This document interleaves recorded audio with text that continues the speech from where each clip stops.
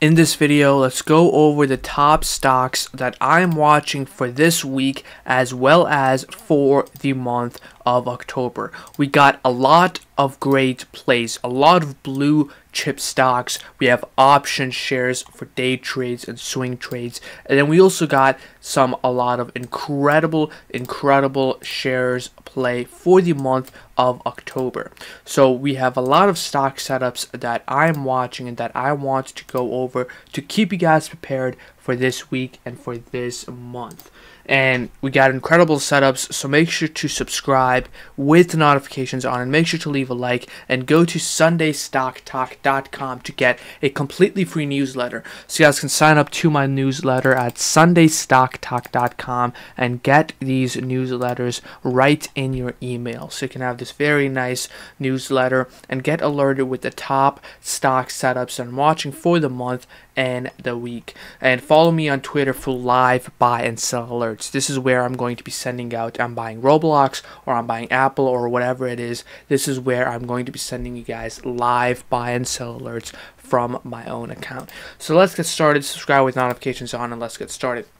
So this week we do have some news and catalysts. Now this is very important if you have weekly options. So if you have this week expiration options, it is very important that you guys know of these catalysts. On Monday we have the Fed Chair Powell speaking, a lot of volatility on a Monday, and then on Friday we have the unemployment rate. So these are the two numbers and catalysts to watch out for, but mostly Monday is kind of the danger zone with the Fed Chair Powell speaking. Whatever he says really affects the market. So that is what we are watching for this week for it. And then next week we do have the inflation numbers, which is going to be very important. So that is going to lead us into next week for the rest of the month.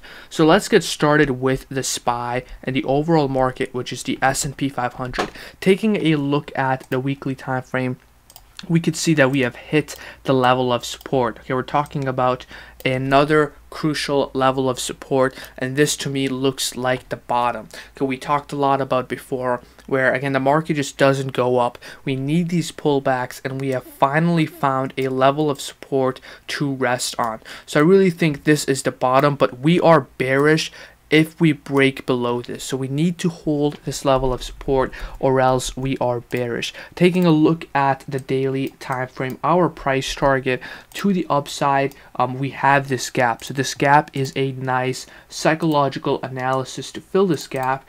Price target at 438 as well as this level of resistance for the SPY. So we have this gap and then we have the level of resistance, but pretty much us just consolidating and trading until we break out to the upside. But this level is what we are watching. We just need to hold this level for us to be bullish for the SPY. And the QQQ, the tech ETX, the tech ETF looks just like the SPY. We have this level of support, we have this level of resistance, and then we have this gap. Now, the first play that I'm watching that we have talked a lot about, so I just want to do a quick recap on this, is RBLX. RBLX is the best setup that I'm watching for the month of October. It is a very nice cheap shares play. It's sitting at $28 right now. We entered in at $27 as I alerted on Twitter. I have 25 shares. We're taking a look at a upside potential of over 70% on the weekly time frame, price target being $51. Taking a look at the daily time frame, we do have a nice double bottom, and our stop loss is going to be the 24 level on the weekly time frame. So we close below the $24 level on the weekly time frame. That is going to be our stop loss. So the risk to reward is amazing, and this is my favorite play for the month of October. So if you have not already entered in this play, this is really your last chance before it starts going for the gap, because our first price target is actually to the upside to fill this gap at $37. Next we have Apple. Apple on the weekly time frame, we talked, just a quick recap on Apple also. So we talked about this level of resistance. We had this level of resistance for the past year. We broke it, and now it has become a level of support. I'm taking a look at a month, 2 to 3 month out expiration for calls to run it up to the holidays, which is December. So this is going to be a option play 2 to 3 months out for Apple. So 2 to 3 months out calls, price target being the 180 level and more to the upside. And on top of that, on holidays, we do have holidays, which is typically bullish for the market because we have a lot of buying and all of that good stuff. So I'm watching Apple for that. Stop loss is going to be below 172 if we close below this level on the weekly time frame.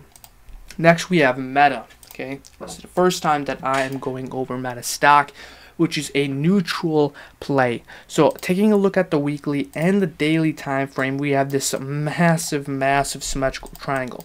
So we can either break out to the upside or to the downside. But depending upon where we close on the daily time frame, that is the direction where I want to play. So if we close above the level of resistance for Meta, that is going to be where I want to play calls. And if it closes below, I want to play puts to the downside. So it all depends on where it closes for Meta, but this is just a neutral pattern. So if the market goes to the downside, I want to play puts to the downside, and if the market goes to the upside, I want to play calls to the upside. Next, we have Amazon, which is looking bullish. So we're taking a look at Amazon right here, another blue chip stock, and we have these 3 levels that I've really drawn out for Amazon. We have this 145 level, which is a level of resistance or our price target, and we have a level that we are sitting at right now, which is the 122 level. So this is the level that we are sitting on right now, and then we have another level below, which is 104. So our stop loss is going to be below 122 if it closes below on the daily time frame, and the price target is going to be, we have this gap and the 145 level. So taking a look at Amazon, this could be a nice shares play, like 14% for shares, or you could do call debit spreads, or you could do a 2 to 3 month out calls on Amazon, just like with that Apple play. But just taking a look at Amazon, psychologically, we have these nice levels, and I really like this setup for Amazon stock. Next, we have an incredible play for coin, okay, which is Coinbase, and this is going to be options play for a breakout to the upside. So we have this falling wedge, which is a bullish pattern. Let's take a look at the weekly time frame first. This looks a lot like our previous play on Roblox or GM or Ford or Rivian, where we peak to the upside and then we have a massive dump, and then where we just consolidate and trade sideways for the year.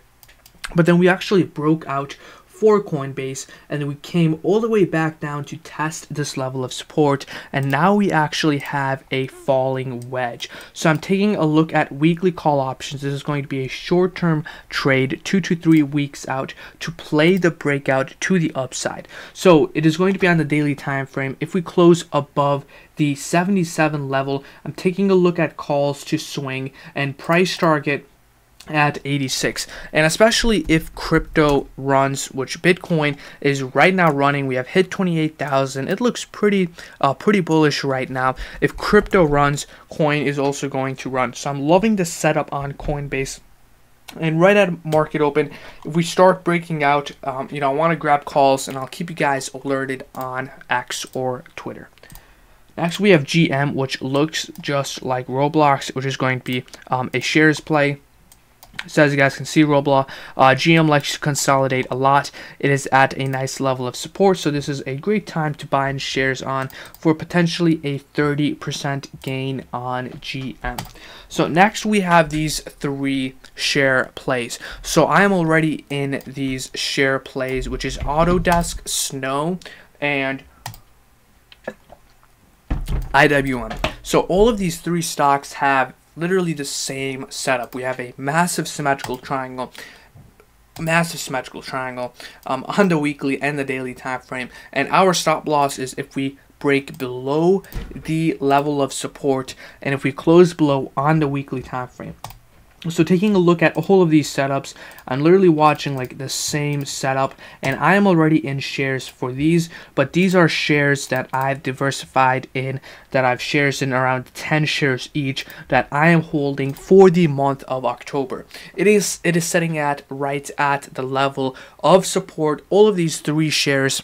So what you can do is you can buy in shares and then have that nice stop loss that if we close below on the weekly time frame. So that's going to be around like a 3% stop loss, giving us a upside potential to 10% to just hit the level of resistance, and if we're talking about a breakout, potentially 20%. So these are some nice conservative shares plays. Okay, really conservative shares plays. Snow, Autodesk, and IWM. So overall, we went over a lot. We had a lot of great setups, that I'm watching for this week. To do a quick recap, SPY and QQQ and the overall market is looking bullish if we hold these levels of support.